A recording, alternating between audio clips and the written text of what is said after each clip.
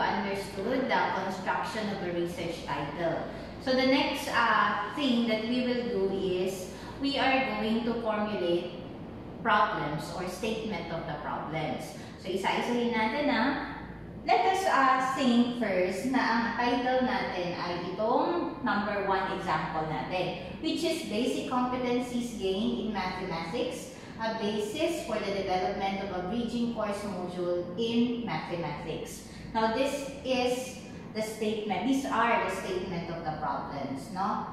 First, since this is quantitative, so this is the style of SOP construction or statement of the problem construction when it is quantitative. When it is quantitative, you can have the first statement of the problem, which is the profile problem.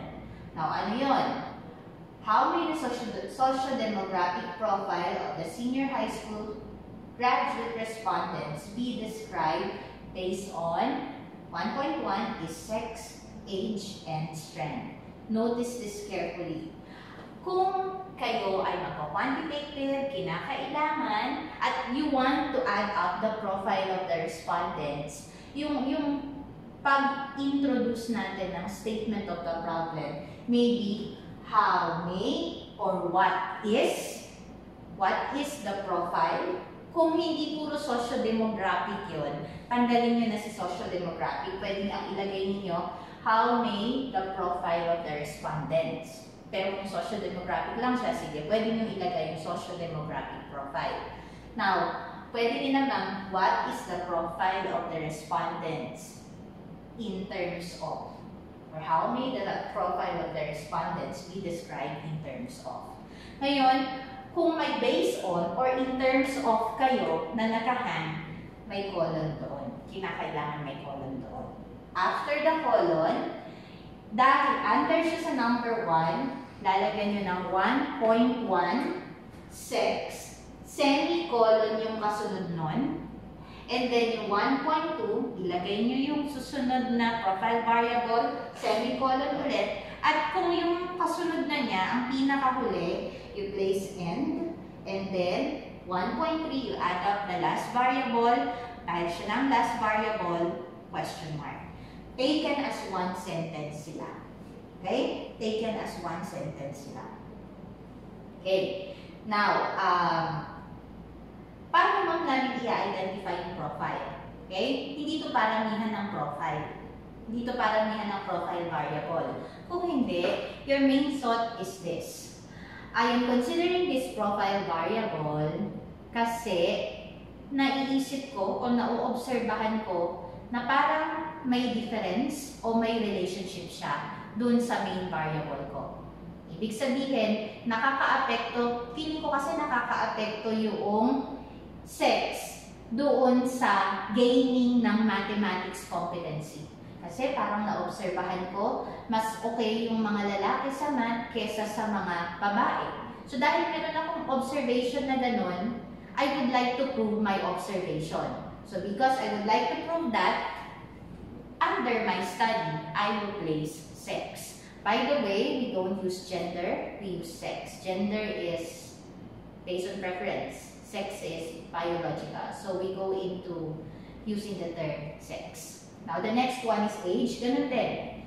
Meron bang age differences? If yes, then place it there.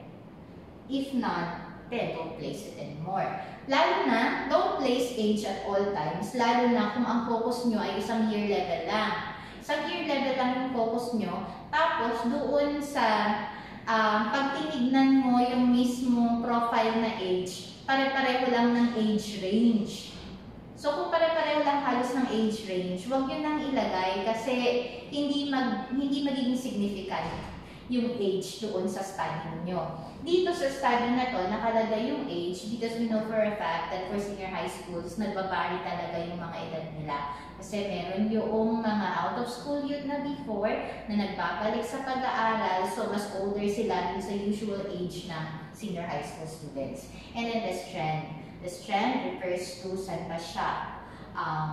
Ano ba yung strand na kinukuha niya, na academic strand na kinukuha niya? Siya ba ay Hume's? Siya ba ay STEM?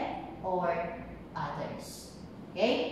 So, yun yung socio-demographic profile niya. So, tingnan nyo mabuti ha, hindi sobrang dami ng profile. Kung hindi yung lang observe na may pagkakaiba.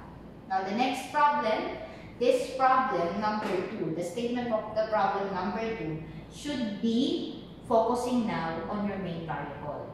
Kung ang main variable nyo isa lang, then, nandun na siya sa number 2, yun lang yun. Pero kung dalawa yung main variable ninyo, katulad dun sa statement of the problem natin kanina na language proficiency and attitude towards modular learning, yun yung ating number 2 na title example. So since dalawa yung statement of the problem, dalawa yung variable niya, which is yung una, attitude, yung una is language proficiency. Yung pangalawa naman is attitude towards modular learning. Then, yung variables should fall in statement of the problem number 2, all about yung sa first variable na language proficiency. Number 3 naman, dun sa second variable, which is attitude towards modular learning. So, yun yung magiging number 2 and number 3 ninyo. Kailangan magkasunod yung variable ninyo dun sa statement of the problem. At laging nag-start sa number 2 after the profile yung variables na nandun sa title. So dito sa case ng ating example, sabi dito, how may the competencies gained of senior high school graduates in basic mathematics be described in terms of communicating and strategic thinking? In this case, dalawa lang yung basic competency na gustong i-identify ng researcher. Ito yung limitation niya. Okay? So, tingnan niyo mabuti ha. Ang difference sa quantitative at sa qualitative study, yung sa statement of the problem niya, sa quantitative, predefined yung variables na gusto niya alamin yung progress o yung difference. Dito, tingnan niyo mabuti. Dito, since quantitative siya, in-identify niya kung ano-ano itong mga basic competencies na na-gain. Communicating and strategic thinking. Itong dalawa na ito ay classification ng basic competencies in mathematics. So, kumbaga pre-identified na kung ano-ano itong mga skills na ito, ano-ano itong mga competencies na ito, ano-ano itong mga dimensions ng variable ninyo. It's just that you are going to prove that it is really affecting the respondents or kung ano among these variables ang pinakamababa o pinakamataas, ang strongest or ang weakest. Yun yung sa quantitative study. While sa qualitative, wala kang ilalagay na ganyan. Wala kang ilalagay na variables. Na sub-variable or dimension ng variable mo. Okay? And aside from that, when it comes to quantitative study, there has to be a theoretical framework or a conceptual framework from which makikita mo mismo na nakadefine itong mismong mga dimensions ng variable mo. Yun ang magsaserve as the basis of your study. Eh, paano yun? So, iimbentohin lang ba namin itong mga variables na ito?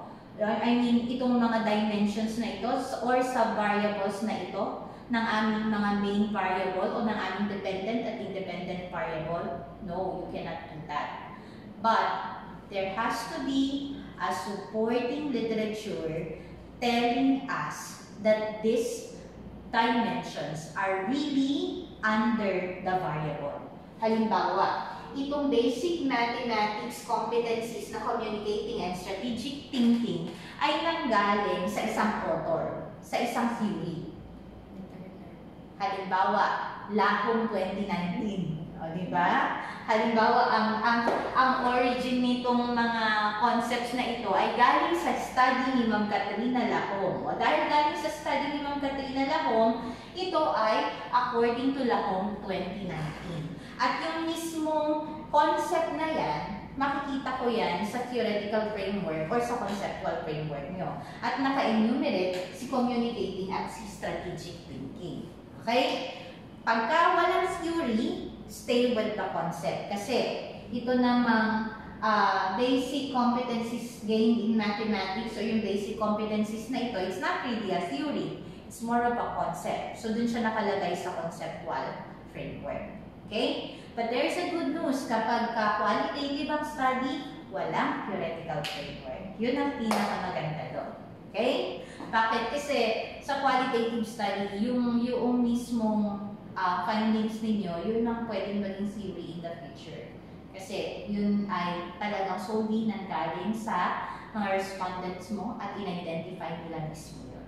Okay? Ibig sabihin, sa qualitative study, kayo ang bubuo ng mga ideas na communicating, strategic thinking, kayo ang bubuo nun sa findings. Sa findings, ang makikita sa inyo, what are the basic competencies gained in mathematics based on the findings of the study? The basic competencies gained in mathematics are strategic thinking and communicating.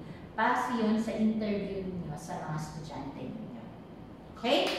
Clear yun So, dapat sa quantitative, merong author yung sub-variables. Pati po ba yung sa profile? Hindi na. Yun lang sa main variables ninyo. So, kung dalawa yung variable ninyo, dapat yung mga pinagsusulat nyo under dun sa 1.1, 1.2 ay merong theoretical basis or conceptual basis. Okay? Now, since you only have 1, 2, 3, and 4 statement of the problem, we go now to the third one. Sa third one, lagi nyo tatandaan ito. Kung meron kayong profile at ginamit nyo itong profile variable nyo sa statement of the problem number 1, automatically, after the problem statement ng dalawang variable ninyo o ng isang variable ninyo, ang kasunod doon ay yung correlation ng profile at ng variables. Okay? So, ano yung correlation ng profile at ng variables? So, ito. Is there a significant relationship between the competencies gained in mathematics and... Is there a significant relationship between, unahin natin yung the profile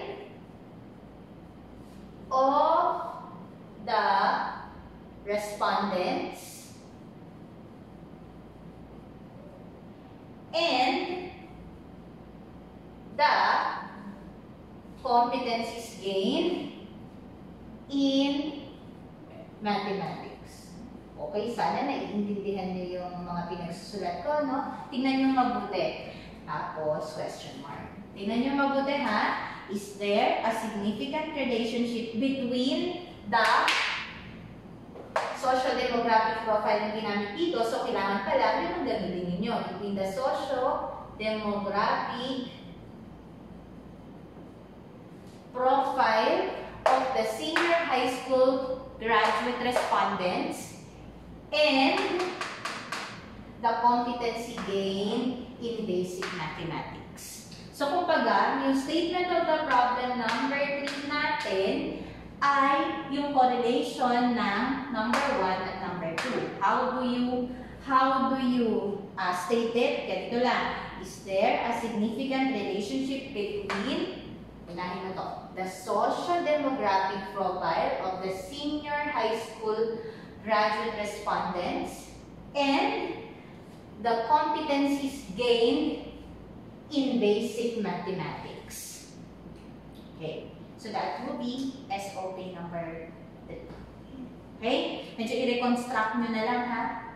Mas better kung is there a significant relationship between the social demographic profile and the competencies gained in basic mathematics of the senior high school students, graduate respondents.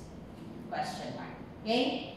At yung is there a significant relationship na yun yung inferential statistics. Ituturo sa inyo in the future at yun yung gagawan nyo ng hypothesis.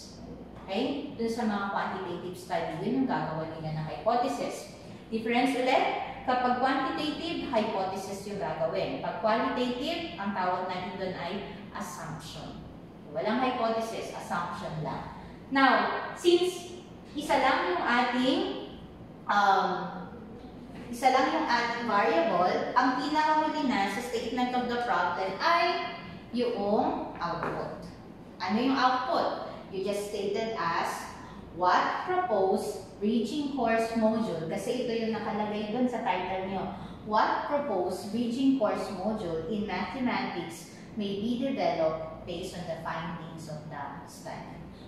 Depende sa inyo kung ano yung output nyo. Pwedeng enhancement lang siya. So, halimbawa, meron na talagang module na ginawa sa bridging program. So, hindi siya development, enhancement. So, ang dapat na maging statement nyo is, what proposed enhancements for the bridging course module in mathematics may be, direction na yun. Or how may the bridging course module in mathematics be enhanced based on the findings of the study. So yun, kung enhancement lang siya.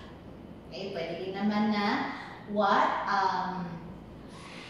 strategic information guidelines may be developed based on the findings of the study. So it depends upon you. It depends upon the output which suits your statement of the problem or the focus of your study. So that's how you construct the statement of the problem. Just be reminded of that if you have two variables, those variables should be in your statement of the problem. In number 2 and in number 3, and then in number 4, the comparison of your variables. Number 5 will be the relationship among the variables. You will have 3 there. So, yung tatlo na yun should be, should have relationship or correlation statement of the problem. And then lastly, you have your output. The output is always in the last item. It's always in the last statement of the problem. So thank you very much. I hope you learned something today. Tomorrow we are going to discuss the construction of statement of the problem in qualitative research. Thank you so much.